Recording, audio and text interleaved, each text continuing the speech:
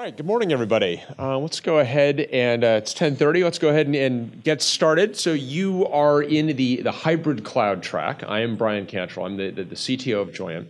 And this track is dedicated to a rather renegade hypothesis, and namely that Jeff Bezos is not going to own and operate every computer on the planet. Which is nothing but respect for what Amazon has built, of course.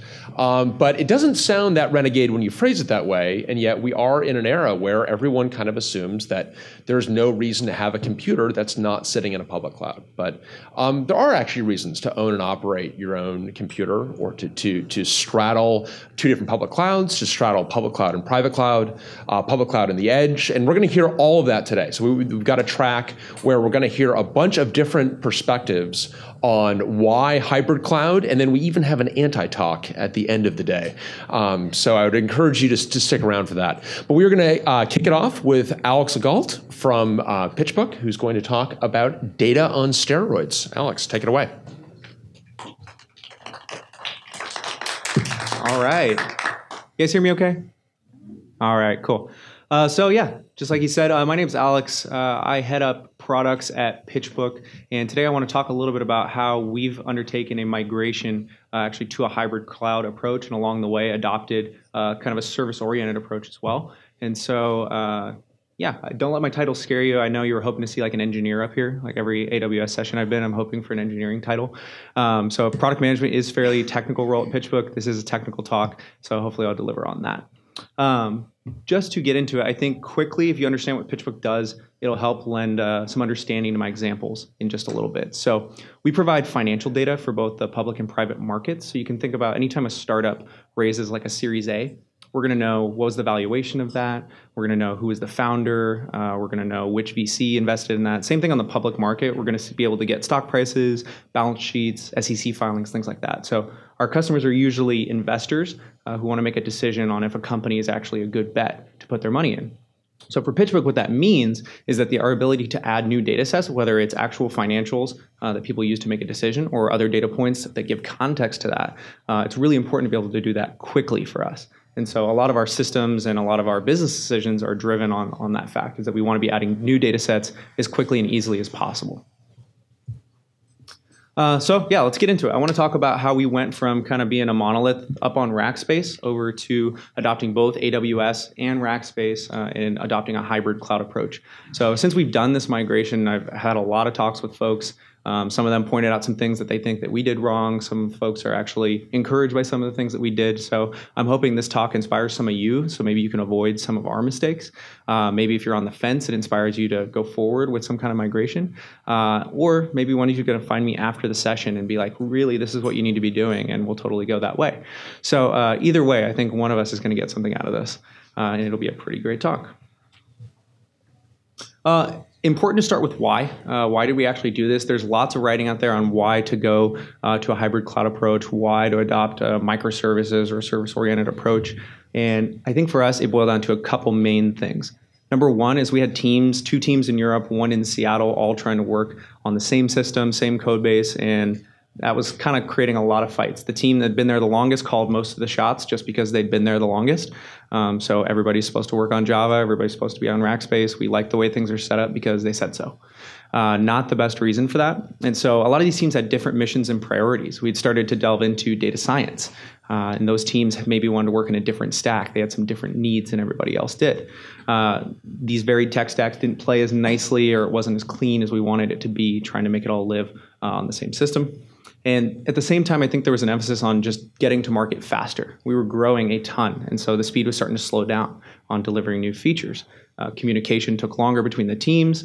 Every change to the system was taking longer, so there was an emphasis for us to just start delivering faster, and we wanted to be able to enable that. I think lastly, firefighting just became awful. Like every time the system went down, it's like everybody had to get involved, and that was pretty terrible for us.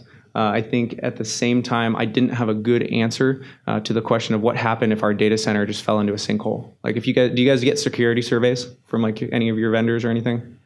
There's a question on there. It's like, what do you do if your main data center goes down, or like, yeah, one guy put it to me, falls in a sinkhole. I had no answer for that question. I was like, well, Rackspace says they have a clause in here. It's going to help us out and they'll get us back up in 24 hours. Believing that in a worst case scenario wasn't the most comfortable thing for us. So for all these reasons, we decided that we were going to make a move. This is kind of what our plan looked like. A couple things I want to hit on here is first, the timelines are kind of rough. Trying to recreate what it sort of looked like and some of the main steps here. Definitely would advocate taking a phased approach if you're going to do this. And what this will allow you to do is try to couple some new features, something that the executives can actually see, that your customers can actually see and touch. If you can deliver some new features along with anything that you're re-architecting or systems that you're moving, it's going to make all of this effort a little more palatable. That's a double-edged sword, though, because if you decide, oh, we're moving this new architecture, we might as well redesign the whole thing, you're going to add so much complexity to the project that's not going to be worth it. So I think there's a fine line there, but something that really helped us get buy-in was the promise of actually delivering not just reliability and teams moving faster, but actually delivering some new functionality, some new features along with this. So definitely something I advocate you guys to look at. At the outset, we said, okay, every new project from now on, we stop and we say, is this something that could live on a different cloud? And is this something that deserves to live as its own service, or we split it into different services? So every project needs to be considered from the new mindset from here on out. As we were spinning up our data science team, the first thing we wanted to do is say, hey, let's actually just put them on Amazon. And we'll get into some reasons on why that made sense for them. But let's just put them over on AWS instead of default on Rackspace, and we'll make sure that they have the right tools for the job that they're actually going to be doing. So definitely try to consider it, and don't just by default add to your legacy system or add to the other cloud. Try to think in a hybrid cloud for every single change that you have moving forward. Rehosting, I thought, was a great teacher. So just lifting and dropping applications off of Rackspace and onto AWS. It's not going to work perfectly, and I'll show you some specific examples of why that's the case, but it's one of the best teachers that you can have. Lifting up its system, dropping it onto another cloud, looking at the performance, monitoring that really well. That's going to teach you a lot about where your bottlenecks are, where some of your technical choices are going to be limiting. It's going to teach you where some of your team structure is going to be limiting. So doing this early is really going to help you get some familiarity and understand what it's going to take to get your entire application to be more portable, or at least the parts that you do want to move. Identify some technical choices that maybe are limiting for moving. So for us, SQL Server was something that we relied on pretty heavily. Scaling that horizontally is just not going to make sense cost-wise. Same thing where we were running on Windows for a lot of folks, and we wanted to get over to Linux, get over to Postgres on things that could scale horizontally for systems that we were going to scale out. So making sure you identify which of these systems is going to need some kind of migration like that is really important to do early on. Next, we took some of our natural candidates for like a service-oriented approach or could live on another cloud, and we put them there. Those applications that kind of live in a silo by themselves, maybe they don't have a lot of dependencies on other applications or other teams. Definitely those are the ones to focus on moving first, as you're going to learn a ton from those that can help you tackle the main app. Cool. So with that overview of the plan, none of that really matters if you don't change your team structure. For us, it looked more like this middle image here. We had one or two, we called them the masterminds, but like kind of the lead technical minds in the company, and everything really went through them in the engineering department, right? And then we had all our front-end team was kind of one big blob. We had our back-end team was one big blob. Our data team was one big blob. The problem is if you start putting people on different systems and you say, hey, you can actually, we're going to take you out, you're going to be responsible for your own service, your own code, you can make whatever technical choices you want, whatever code stack, whatever cloud stack, whatever you want. This system really doesn't work. And it's easy to draw on paper and say, oh yeah, we're going to put you as a team and we're going to have a strong team lead and that's all going to work. For us, this was the most painful part. We could not find people that wanted to be good team leads. There were some people that we had to actually motivate to become team leads. Some people we had to coach out of the organization. Some people we had to bring in. There was hard conversations we had to have with the masterminds about maybe what their new role was going to be within the company now that every change and every piece of code that was written, they weren't going to be involved in. So I would say this is one of the most painful parts, and to really not ignore what your organization looks like before the migration and what it's going to need to look like after the migration to realize any of these results. Lastly, just quickly, a point on Agile and kind of moving quickly is when you get teams and you bring some team on and say, hey, you're going to be able to work on whatever you want and move as quickly as you want, and that's the emphasis. Realize that because you're phasing this out, there's some teams that are still going to be stuck on a monolith or a non-ideal architecture. And so one team's gonna be moving really fast, and they need in a bunch of changes from your team that's still on some other system, and realize they're not gonna be able to make those changes right away. They can't just constantly be acquiescing to the needs of the one team that's moving at 1,000 miles an hour unless they're only your top priority. And so you're gonna need some methods to deal with these differences in SLAs between teams. I'll show you a specific example later of how we did it, but I think also really important to remember. So team structure, I can't stress this enough. This took us way too long to figure out. We probably could have shaved at least 6 months off of this thing if we had thought about it ahead of time. I've talked about AWS a fair amount already, and I just want to talk a little bit about why we went with them. We actually do use Google Cloud, like in our test environments, along with Rackspace and AWS as well, but in production, it's just Rackspace and AWS. Being in Seattle, you guys might have seen a lot of these reasons before already, given the AWS folks are kind of everywhere, but we really do like the managed services. For our data science teams especially, we don't want them worried about implementing queues. We don't want them worried about spinning up servers. A lot of this can be done via an interface with AWS. So it's very simple to keep them focused on what they're supposed to be doing, like what actually makes a difference for that team, which is making really good models that are good at predicting whatever we want it to predict.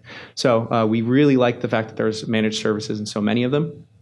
And the fact that they just play nicely together. Through that interface, you can actually kind of point and click and make a lot of these services play pretty well together. If you want to put them in the same networks and security groups, provisioning access, all of that is actually fairly easy to manage through AWS and doesn't take maybe a whole team like it does on some systems for Rackspace for us.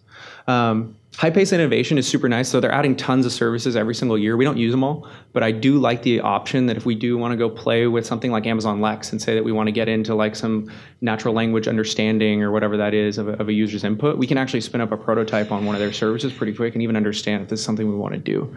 So we may not use all of their services, but I do like the fact that at least the option is there to play around. And lastly, just the network in Seattle especially is fantastic. Like the amount of meetups there are for AWS, the amount of AWS people that are here in Seattle is huge. And even on Stack Overflow, it's got a gigantic community. So definitely for us, putting this all together was a huge reason to go with AWS. Not a magic bullet though. Not at all a magic bullet. This will not solve all your problems. We rehosted onto AWS one of our processes called Publisher. And so what this did is it took our research database where it was putting data all day. It's super write optimized. And it would transform that data, do like some currency calculations, things like that. And it would put it into a bunch of read optimized databases. So that process took about 6 hours on Rackspace. Pretty intensive, a lot of data going. We just dropped it on an Amazon instance of similar sizes that we could find, and we got an 18-hour running process on that right away. And so, again, it's not as simple as just lifting something over and putting it onto another cloud, and you can expect the same performance. One key thing for us is when you're trying to figure out why these systems are running differently, actually a couple things. One is that a lot of the performance of these machines is a best case scenario. So it's not always going to be that. If you implement things like system level, like OS level logging, along with CloudWatch logging, you're going to get a really clear picture of how each instance and service is actually performing, and it'll help you troubleshoot your bottlenecks a little bit better. So some things might be network, some things might be the actual disks. Like our DevOps guys, they curse the disks at AWS all the time. I'm not convinced that's always the right thing, but there's a lot of different reasons depending on the needs of your application that are going to cause differences when you're moving from one cloud to another. So definitely I encourage you to do this, but just don't expect that it's going to work. This is going to be a good teacher to rehost right away. So a little happier story. I want to talk about the roots of our data science team and how they've moved. So back in the day, they would write some kind of model. Maybe it would extract entities in news. So you have some news article that comes in, and they say, oh yeah, Uber was mentioned in this article, Twitter was mentioned in this article, LinkedIn was mentioned in this article. So they have some model that's doing that. They would send that to the offshore team, one of the offshore teams, the ones that controlled most of the platform, and they would stop what they were doing and they'd be grumpy, and then they're reading a data scientist code. Hopefully there's no data scientists in the room, but if they're anything like ours, the code is not as clean as what our platform team was doing. And then they're going to rewrite that because they were writing a lot in Python, and they're going to rewrite it in Java or try to choke through it and get some kind of wrapper around it. And then they're going to deploy the model, and back then we had to redeploy the entire monolith. So you can imagine if you wanted to iterate on your model like more than twice, this really, really sucked. And as a result, I think we only ever changed our first model we put into production with them 3 times because it wasn't worth arguing with the platform team and making them that unhappy to keep iterating on that model. So super bad framework for this. Today, this is what it looks like for one specific example. So on the right here, we have the team in Rackspace, and this is our pipeline for news processing. So they've got crawlers piping news into here through that news receiver. They're queuing up articles, and then they're actually sending each article text over to a model that's extracting those names. Facebook's mentioned, LinkedIn's mentioned. Tag that up. They resolve that to some entity that we're actually tracking within PitchBook, and then they send it on to wherever it needs to go. So the team, our main platform team over here on Rackspace, has one big service that handles all that news, but over on AWS, this data scientist can deploy that model as much as he wants now. Because they're service-oriented, he can just keep deploying as long as that endpoint's available. The main team actually doesn't care. All they care about is if they can send 20,000 news articles a day to it or 1 million. It just needs to be scalable.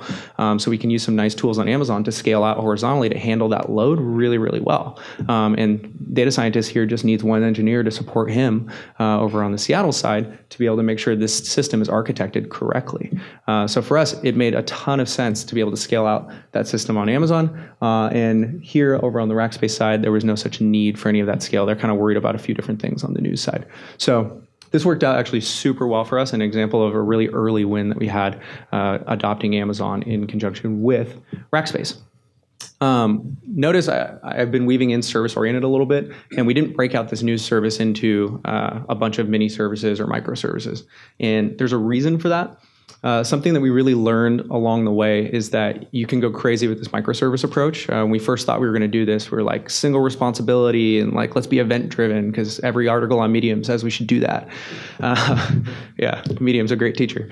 And so we went that way. We went that way thinking, yeah, we're going to follow that and we're just going to figure out the benefits along the way because everyone's going there. We tried like 50 services at first, and the communication pains that we were starting to have were ridiculous. I mean, one API change would happen on one side of the org, and it's like 2 weeks later that finally propagated to every other team that was working on the service. It was truly painful. And the other thing we realized is we had no idea why we were splitting services. Like it just wasn't. We're splitting it because things needed to be split in single responsibility. We thought, which didn't make any sense. And so, a really specific example is we had a search service that we were rebuilding at the time, and so we decided, hey, we have a team available in Europe and another team available on the other side of Europe. So if we split this thing into 2 services, we probably get done twice as fast. Makes sense, right? So we split the search engine part that's actually querying that data quickly, and then the search result part, which is appending additional data to the result and handling the table. And the problem is that, well, now we have this beautiful HTTPS bottleneck in the middle of it. They're sending a lot of data back and forth. It's not a problem today, but if we doubled our data set, it's a problem immediately.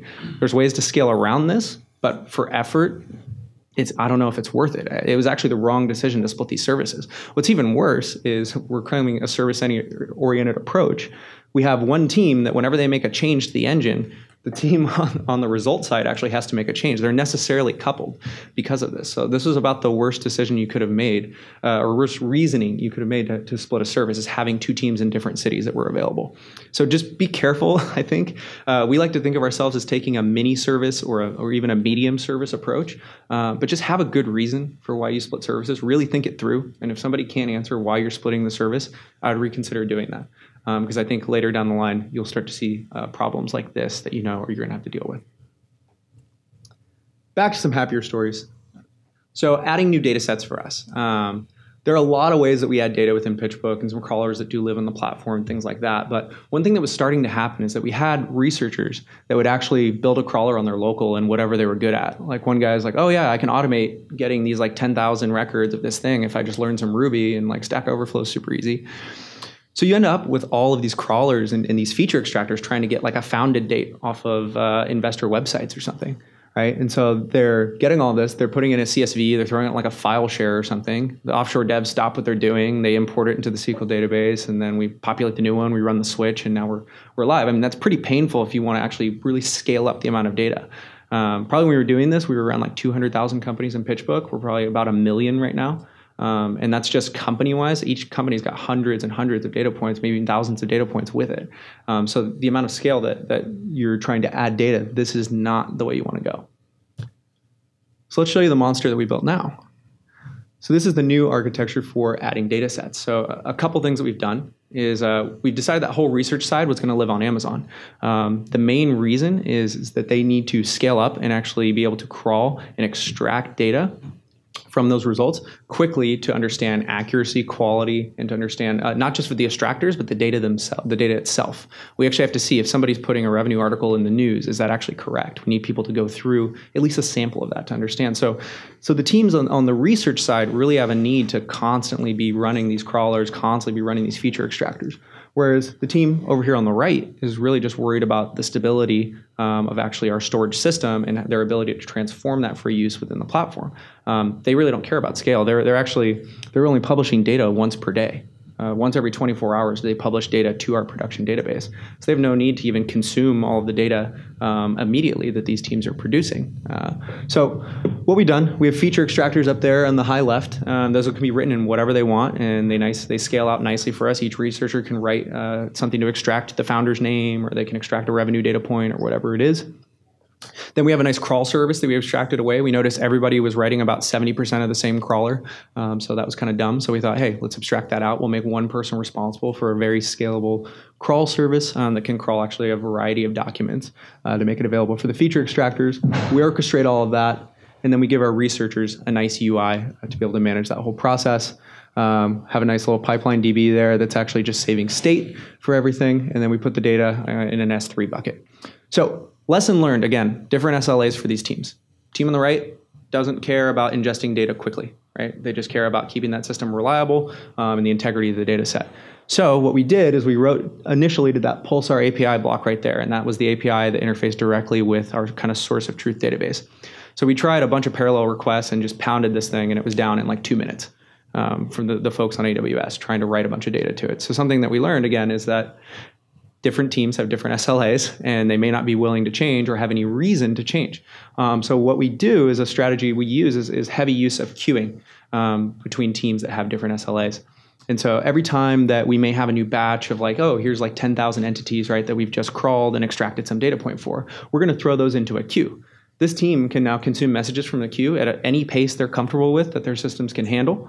And then they're just going to, every time they get a note that something's available, they hit the API gateway, they go take the data from the store and do whatever kind of write process they want at whatever processing speed that they want. So definitely, again, think about what SLAs these teams actually have, what do they actually need to be doing, the most important tasks they need to be doing, and make sure you have some kind of plan to deal with the differences or the dissonance in that. So again, something that we learned really the hard way.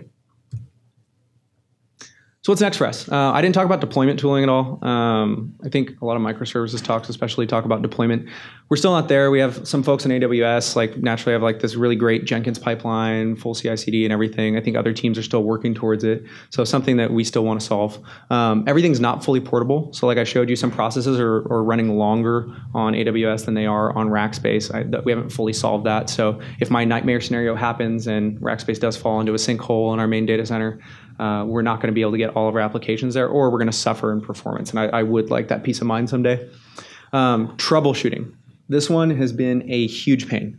Have the right monitoring tools. Imagine trying to trace an error on like 3 different services that are all living on 3 different clouds. It is a pain to figure out how to do that. We were using New Relic.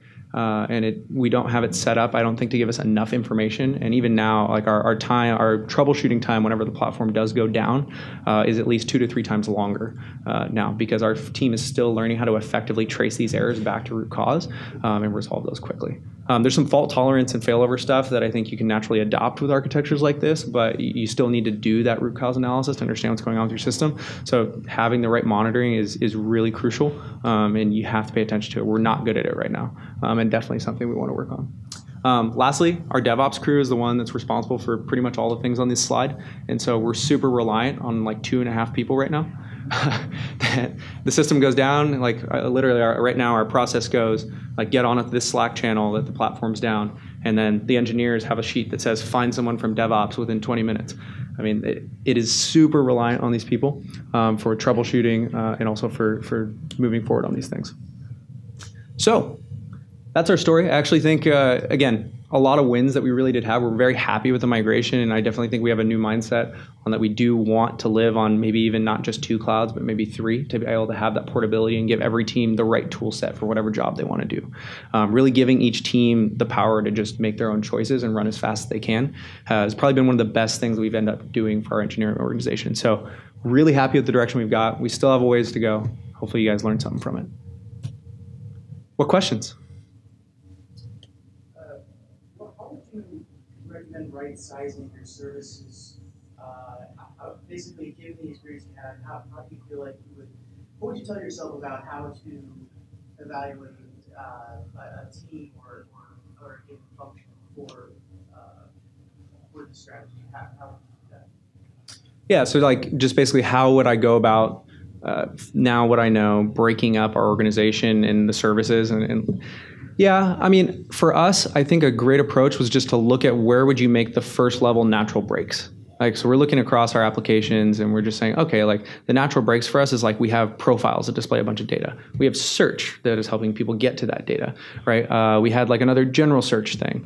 We have some account stuff that needed to be generalized. Like if we had just taken these things, I guess dashboard would have been another. So if we had just taken these things as like their logical separations as we almost talk about them in the org, that's pretty much where we ended up landing at the end. I think that would have been a really good first step instead of just trying to say like, oh yeah, we have this general search service. So first, like we need like one part that handles this and then the actual lookup and then maybe we want the result to be another thing. So I would flip that approach and just what are those natural breaks and start there. So to follow up, what would be like a canary that you noticed for figuring out that something wasn't working? This service is too big or too small. And you mentioned something this week. Is there anything more you can add to that? Yeah, I mean, with the search result one, so it's when we started load testing. So what we did is like our normal load tests were something like close to production, like plus a 25%, because our load doesn't vary that much actually. It's pretty predictable. And then we just decided, hey, like we're on these new systems, these new approach, we should actually just test scale to understand how much runway we have to account for user growth and data growth. And so it's when we did that load testing that actually and really amped it up that we started to see where the future bottlenecks were going to be. Yeah, that was probably the first thing. And then I would say, yeah, the next best teacher is just rehosting things. But I would say, yeah, that was the first alarm. That was like, we had a big meeting. It's like, okay, we got a problem. Yeah, no problem. What services are you using at Rackspace, Colo, Managed Cloud, just for comparison? Just the Colo. Yeah, like part of it is like, yeah, so for certain workloads, it's like we want a really specific size SSD with like exactly our hardware to run the load. And they've been doing that for a long time too. So the platform team feels like they know exactly what they can get out of their performance on that. And I think that was part of the pain of migrating to AWS is when they couldn't exactly tune everything they want to at that hardware level. But all trade-offs. Yeah. I found your presentation really useful. But one question that popped in my mind is, would you mind comfortable sharing the size of your technical team involved? 10 people, 100 people, like just a loose estimate? Yeah, absolutely. So it's scaled throughout this actually, because this is like, I think the pamphlet says like a year and a half, and I put like a 3-year timeline on there. So depending on when you say the migration started, probably I would say we're about 40 engineers plus QA and some DevOps and everything on top of that. Maybe at the start of that, we're probably all said and done like 160 right now. So it was like a big period of growth for us. And I would say the process, like the last diagram I showed with the kind of monster machine over there, that's probably got about 6 developers and 1 DevOps over on the AWS side. And probably on this platform side, it had about 10 developers over on the Rackspace side with maybe 3 or 4 QA and maybe 1 DevOps supporting that. So a lot of growth during this. Was that growth attributed to this particular project, or was that growth overall for the business? Growth overall for the business. There was a lot of demand of just like, hey, like again, it was like faster, more features. Like we had such this opportunity in the market that we really wanted to accelerate our ability to get in there before another competitor could. So it was a lot of that growth, but it definitely compounded problems. Like talk about bringing in new developers, trying to learn your code base in the middle of a transformation and add communication problems to it. Yeah, it was a whirlwind to deal with. Anybody else? Okay. Guys, thanks so much.